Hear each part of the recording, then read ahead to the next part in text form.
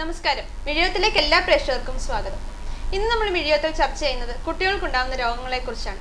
ശരിക്കും കുട്ടികൾ മുതിർന്നവരെ അപേക്ഷിച്ച് കുട്ടികൾക്ക് രോഗങ്ങൾ ഉണ്ടായാൽ അവരെ ഒന്ന് ഹാൻഡിൽ ചെയ്യാൻ വളരെയധികം ബുദ്ധിമുട്ടാണ്.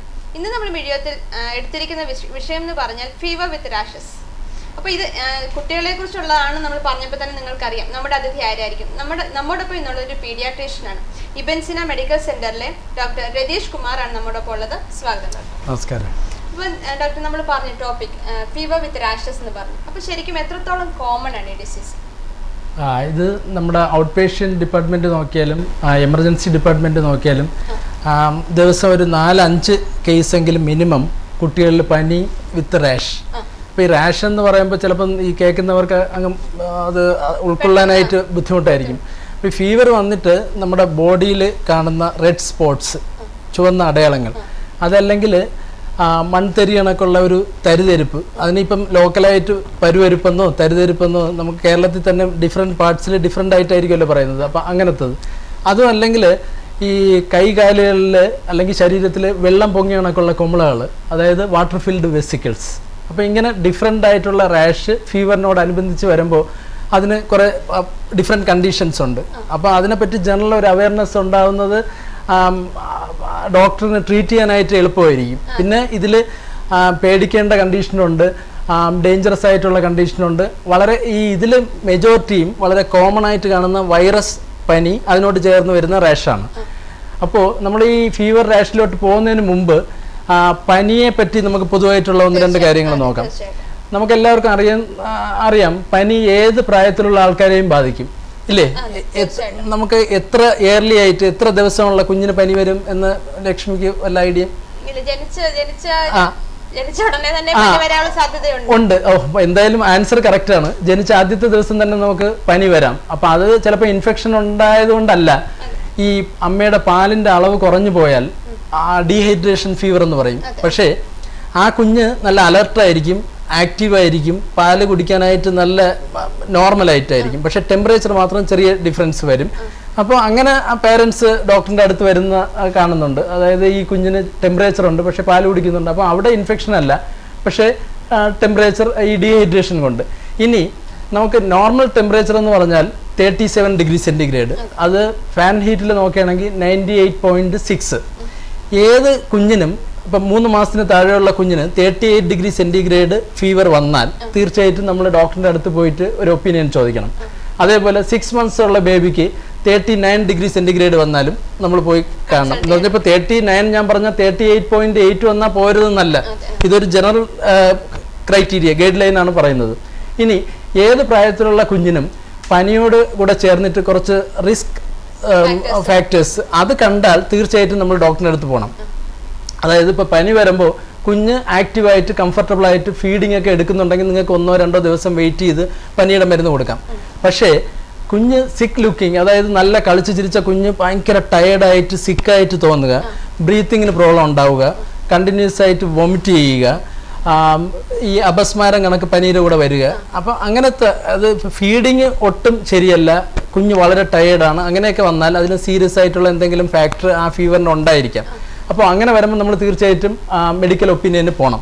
പിന്നെ ഈ പനിയുടെ കൂടെ വരുന്ന വേറൊരു, ഞാൻ അപസ്മാരം പറഞ്ഞു, ഫീവറിൻ്റെ കൂടെ വരുന്ന ഫിറ്റ്സ്, അതിന് നമ്മൾ എന്നാൽ ടെമ്പറേച്ചർ ഈ 39 അല്ലെങ്കിൽ 40 വരുമ്പം ഈ ഫിറ്റ്സ് വരണമെന്നില്ല.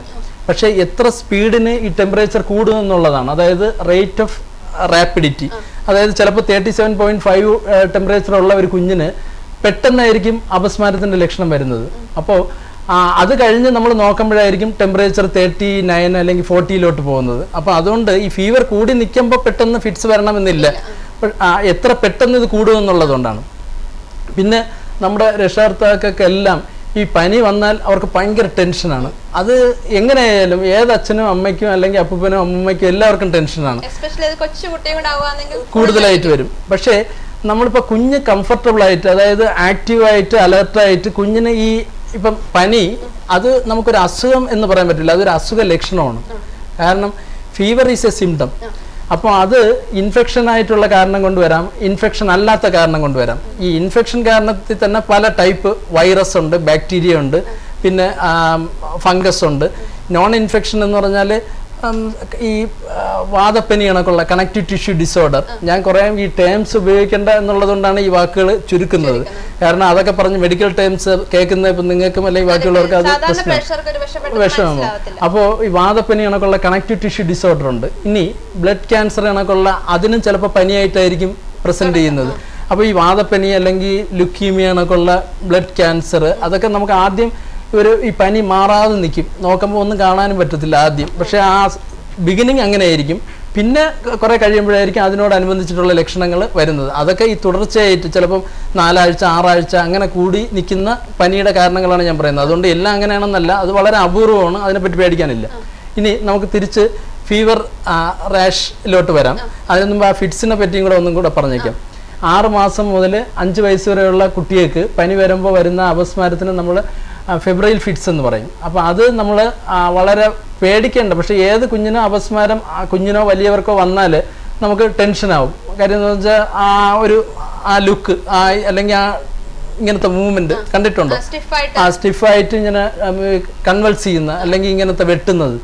അപ്പോൾ ആ സമയം നമ്മുടെ കുഞ്ഞിന് ഒരു ബ്ലോക്കൊന്നും, അതായത് ശ്വാസത്തിന് ബ്ലോക്ക് വരാത്ത രീതിയിൽ നമ്മൾ കിടത്തി ഫേസ് ഒരു സൈഡിലോട്ട് ചരിച്ച് ഇപ്പം ആകെ നോക്കേണ്ടതെന്ന് പറഞ്ഞാൽ ശ്വാസത്തിന് തടസ്സം വരരുത് എന്ന് മാത്രമാണ്. വെന്റിലേഷൻ ഉള്ള ഒരു സ്ഥലത്ത് സാധാരണ ഇങ്ങനത്തെ വരുന്ന ഫിറ്റ്സ് അല്ലെങ്കിൽ അപസ്മാരം 1 മിനിറ്റ് 2 മിനിറ്റിന് താഴെ മാത്രമേ നിൽക്കാറുള്ളൂ.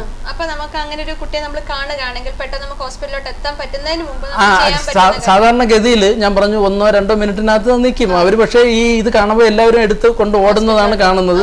പിന്നെ ഒരു കാരണവശാലും വെള്ളമൊന്നും എടുത്ത് മുഖത്ത് അടിച്ചുകളയരുത്.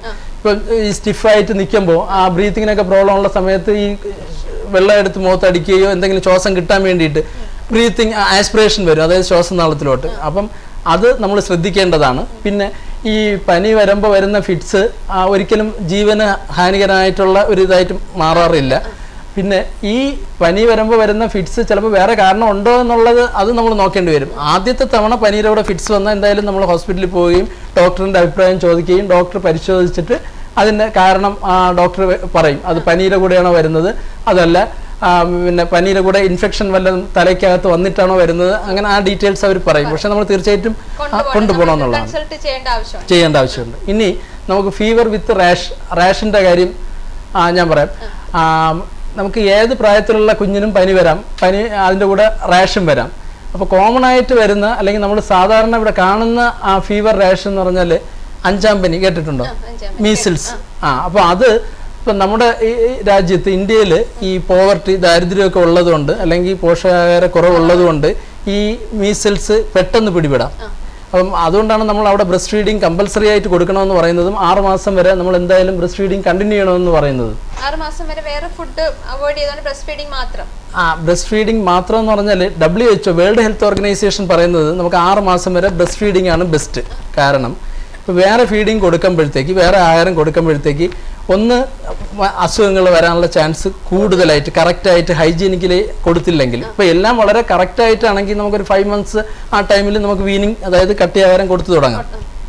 അതല്ല ഇപ്പം നമ്മുടെ UP, ബീഹാർ, നമ്മുടെ ഇന്ത്യയിൽ തന്നെ socially economically and education wise backward ആയിട്ടുള്ള സ്റ്റേറ്റ്സിൽ അവിടെ നമ്മളിപ്പം നേരത്തെ ഫീഡിങ് ആഹാരമൊക്കെ കൊടുക്കാൻ തുടങ്ങുമ്പോഴത്തേക്ക് അതിനോടനുബന്ധിച്ചിട്ടുള്ള അസുഖങ്ങൾ വരാനുള്ള ചാൻസ് കൂടുതലാണ്. അപ്പോൾ അതുകൊണ്ടാണ് വേൾഡ് ഹെൽത്ത് ഓർഗനൈസേഷൻ 6 മന്ത്സ് വരെയും ബ്രസ്റ്റ് ഫീഡിങ് കൊടുക്കാൻ പറയുന്നത്. പിന്നെ ഇപ്പോൾ ഇവിടെയൊക്കെ ഗൾഫിലൊക്കെ ആകുമ്പോഴത്തേക്ക് അമ്മയും എല്ലാവരും വർക്ക് ചെയ്യുന്നവരായിരിക്കും. അപ്പം സാധാരണ 2 മാസം കഴിയുമ്പോൾ തന്നെ അവർ പൊടി ഇങ്ങോട്ട് ചോദിക്കും. നമ്മൾ അയ്യോ പൊടി എന്ന അത് വേണം ബ്രസ്റ്റ് മിൽക്ക് എന്ന് പറയുമ്പോൾ അവർ പറയും അയ്യോ ഡോക്ടറിന് നമ്മുടെ ബുദ്ധിമുട്ടൊന്നും അറിഞ്ഞുകൂടാ, അമ്മയുടെ ബുദ്ധിമുട്ട് അമ്മയ്ക്കേ അറിയാവും. ശരിയാണ്, കാര്യം ഇവിടെ ഇപ്പം അവർക്ക് ഫീഡിങ്ങിന് വേറെ ഓപ്ഷൻ ഇല്ലാത്തതുകൊണ്ട് നമുക്ക് അങ്ങനെ പോവാം. അപ്പോൾ ഞാൻ ഈ ഫീവർ റാഷിൻ്റെ ജനറൽ ആയിട്ടുള്ള കുറേ കണ്ടീഷൻസ്, ഒന്ന് ഞാൻ പറഞ്ഞു മീസിൽസ്, അതായത് 5ാം പനി.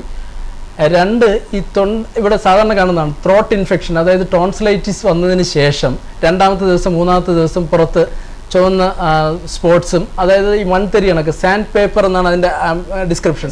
അപ്പോൾ അത് നമ്മൾ കൃത്യമായിട്ട് ഡോക്ടർ ഈ ടോൺസിൽ ഇൻഫെക്ഷൻ വരുമ്പോൾ കാണുകയും അത് ഒരു ജസ്റ്റ് അങ്ങനത്തെ സ്കാർലറ്റ്, ആ പനിക്ക് പറയുന്ന പേരാണ് സ്കാർലറ്റ് പനി എന്ന്. അതായത് ടോൺസിൽ ഇൻഫെക്ഷൻ വന്ന് അടുത്ത ദിവസങ്ങളിൽ ഈ പുറത്ത് മൺതരി കണക്കുള്ള റാഷ്. അപ്പോൾ ആ കുഞ്ഞുങ്ങൾക്ക് വായ്ക്കകത്ത് ഈ നാക്കിന് ഒരു സ്ട്രോബെറിയുടെ അപ്പിയറൻസ് വരും. അപ്പം നമുക്ക് നോക്കുമ്പോൾ സ്ട്രോബെറിയുടെ അറിയാലോ, അതിൻ്റെ അതേ കണക്കുള്ള കുരുകുരുപ്പ് നാക്കിൽ വരും. പിന്നെ അപ്പം ഇങ്ങനത്തെ ഒരു ലക്ഷണം നമ്മൾ കൃത്യമായിട്ട് അത് പറഞ്ഞു കൊടുത്തില്ല. നമ്മൾ ടോൺസിൽ ഇൻഫെക്ഷൻ ഒരു ആൻറ്റിബയോട്ടിക് സ്റ്റാർട്ട് ചെയ്തിട്ട് അവർ വീട്ടിൽ പോകുമ്പോൾ അടുത്ത ദിവസം ഇത് കണക്ക് റാഷ് വന്നാൽ മിക്കവാറും അച്ഛനും അമ്മയും അല്ലെങ്കിൽ വീട്ടിലുള്ള എല്ലാവരും കൂടെ ഓടി വന്നിട്ട് പറയും, അയ്യോ ഡോക്ടറെ ആൻറ്റിബയോട്ടിക്കിന് അലർജി വന്നു. അപ്പോൾ ഈ ഒരു ഐഡിയ മനസ്സിലുണ്ടെങ്കിൽ നമ്മൾ നേരത്തെ അതിനെപ്പറ്റി ഒരു ഇത് പറയുക. അതായത് സ്കാർലറ്റ് പനിയുടെ ലക്ഷണമായിട്ട് പുറത്ത് റാഷ് വരാം, നാക്കിന് സ്ട്രോബെറി അപ്പിയറൻസ് വരാം. ഇത് വളരെ കോമൺ ആയിട്ടുള്ളതാണ്. അതിൻ്റെ പേര് കേൾക്കുമ്പോൾ സ്കാർലറ്റ് ഫീവർ ചിലപ്പോൾ അധികം ആൾക്കാർ കേട്ട് കാണത്തില്ല, മിക്കവാറും ഡോക്ടർമാർ പറഞ്ഞു കാണത്തില്ല. പക്ഷേ ഈ കണ്ടീഷൻ സ്ഥിരം വരുന്നതാണ്. Tonsil infection followed by fever, പിന്നെ റാഷ്, നാക്കിൻ്റെ ഇത്. ചിലപ്പോൾ ഈ പനി കഴിയുമ്പോൾ കൈയുടെയും കാലിൻ്റെയും വിരലിൻ്റെ അറ്റത്തുള്ള തൊലി പീലിംഗ് ഇളവിപ്പോകുന്ന. അപ്പോൾ ഇതെല്ലാം ഇതിനോട് ചേർന്ന് വരുന്നതാണ്. അപ്പോൾ നമ്മളിപ്പം മീസിൽസിൻ്റെ ഇതിൻ്റെയൊക്കെ ഡീറ്റെയിൽസ് നമുക്ക് കുറച്ച് അങ്ങോട്ട് പോകുമ്പം കുറേ കൂടെ ഡീറ്റെയിൽഡ് ആയിട്ട് പറയാം. Measles, scarlet fever. ഇനി വേറെ നേരത്തെ നമ്മൾ പറഞ്ഞു ഈ വെള്ളം പൊങ്ങി കണക്കുള്ള കൊമളകൾ അല്ലെങ്കിൽ വാട്ടർ ഫിൽഡ് വെസിക്കിൾ അങ്ങനെ വരുന്ന അത് നമ്മൾ അറിയാം, ചിക്കൻ പോക്സ് അല്ലെങ്കിൽ അതിനോട് സമാനമായിട്ടുള്ള വേറൊരു കണ്ടീഷനുണ്ട്, ഹാൻഡ് ഫുട്ട് മൗത്ത് ഡിസീസ് എന്ന് കേട്ടിട്ടുണ്ടോ? അത് നമ്മുടെ നാട്ടിലൊക്കെ ശരിക്കും കാണുന്നത്, ഇവിടെയും ദിവസവും ഒരു 2-3 കേസുകൾ കാണുന്ന അത്ര കോമൺ ആയിട്ടുള്ള ഒരു virus ഇൻഫെക്ഷനാണ് hand foot mouth disease. Hand foot mouth disease നമ്മുടെ നാട്ടിൽ നമ്മുടെ ആൾക്കാർ വളരെ വൈദഗ്ധ്യം കൂടി ഇതിനൊക്കെ ഈ ലോക്കൽ പേരിട്ട് കൊടുക്കും. അപ്പോൾ അങ്ങനെ തക്കാളിപ്പനി കേട്ടിട്ടുണ്ടോ? അത് തന്നെയാണ് ഹാൻഡ് ഫുട്ട് മൗത്ത് ഡിസീസ്. അപ്പോൾ കഴിഞ്ഞ ദിവസം വാക്സിനേഷൻ എടുക്കാൻ വന്ന ഒരാൾ, സാറേ ഈ ടൊമാറ്റോ ഫീവർ നമ്മുടെ കേരളത്തിൽ മാത്രമേ ഉള്ളൂ, കാര്യം ഞാൻ നെറ്റിൽ കുറേ സെർച്ച് ചെയ്തു, ടൊമാറ്റോ ഫീവർ അങ്ങനെ കാണുന്നേ ഇല്ല. അപ്പോൾ അങ്ങനെ നിങ്ങൾ ഒരിക്കലും സെർച്ച് ചെയ്യരുത്, ഇത് ലോക്കലായിട്ട് നാട്ടിൽ പറയുന്ന തക്കാളിപ്പനിയാണ്, അതുകൊണ്ട് ടൊമാറ്റോ ഫീവർ വേൾഡിൽ ഒരിക്കലും കാണത്തില്ല. പക്ഷേ ഹാൻഡ് ഫുട്ട് മൗത്ത് ഡിസീസ് എന്ന് പറഞ്ഞ് നോക്കിയാൽ കാണും. അപ്പോൾ അതും പലരും കൺഫ്യൂസ് ചെയ്യാറുണ്ട്. കാര്യം എന്ന് വെച്ചാൽ ചിക്കൻ പോക്സിൻ്റെ വരുന്ന കണക്കുള്ള റാഷ്, അതായത് വെള്ളം പൊങ്ങിയ കണക്കുള്ള വാട്ടർ ഫിൽഡ് വെസിക്കിള് കയ്യിൽ, കാലിൽ, കൈമുട്ട്, കാൽമുട്ട്, ബാക്കിൽ ഇങ്ങനെ വരുന്ന. അപ്പോൾ ചിലർ വിചാരിക്കും ഇത് ചിക്കൻ ബോക്സ് ആണെന്ന്. അപ്പോൾ അങ്ങനെ വിചാരിക്കരുത്, കാരണം അത് ഡോക്ടറിനെ കണ്ട ഒപ്പീനിയൻ ചോദിക്കണം. കാര്യം തീർച്ചയായിട്ടും വരാറുണ്ട്. ഫീവർ ആയിട്ടാണ് തുടങ്ങുന്നത്, അത് കഴിഞ്ഞിട്ടാണ് ഇങ്ങനത്തെ റാഷ് വരുന്നത്. അപ്പോൾ ഇത് വൈറസാണ്. ഇത് നമ്മൾ അത് മനസ്സിലാക്കണമെന്ന് പറയാനുള്ള കാരണം, ഇത് ചിക്കൻ ബോക്സ് ആണെന്ന് വിചാരിച്ച് ചിലപ്പോൾ 6 മാസത്തിന് വരുന്ന കുഞ്ഞിന് നമ്മൾ സാറിന് ചിക്കൻ ബോക്സിൻ്റെ പ്രിവെൻറ്റീവ് വാക്സിൻ കൊടുക്കുന്ന 1 ഇയർ ആണ്. അപ്പോൾ ഈ 6 മാസം, 8 മാസം, 9 മാസം ഈ സമയത്ത് വരുന്നത് നമ്മൾ തെറ്റായിട്ട് ചിക്കൻ ബോക്സ് ആണെന്ന് ഡയഗ്നോസ് ചെയ്താൽ ഈ വാക്സിൻ നമ്മൾ കൊടുക്കില്ല. അപ്പോൾ അവർക്ക് ഇതിൽ ഇടിവെട്ടിയവനെ പാമ്പ് കടിച്ച പോലെ ഈ അസുഖം വരും, പിന്നെ ചിക്കൻ ബോക്സും വരും. അപ്പോൾ അത് വളരെ കെയർഫുൾ ആയിരിക്കണം. അപ്പോൾ നമ്മളിപ്പോൾ പറഞ്ഞത് മീസിൽസ് പറഞ്ഞു, സ്കാർലറ്റ് ഫീവർ പറഞ്ഞു, ചിക്കൻ ബോക്സ് പറഞ്ഞു, ഹാൻഡ് ഫുട്ട് മൗത്ത് ഡിസീസ് എന്ന് പറയുന്ന തക്കാളിപ്പനി പറഞ്ഞു. അതായത് ഞാൻ ഇങ്ങനെ പറഞ്ഞു ബോറടിപ്പിച്ച് ഞാൻ നമുക്കൊരു ചെറിയ ഇടവേള എടുത്തിട്ട് മടങ്ങി വരാം. ചെറിയ ഇടവേളയാണ്, ഇടവേളയ്ക്ക് ശേഷം മടങ്ങി വരാം.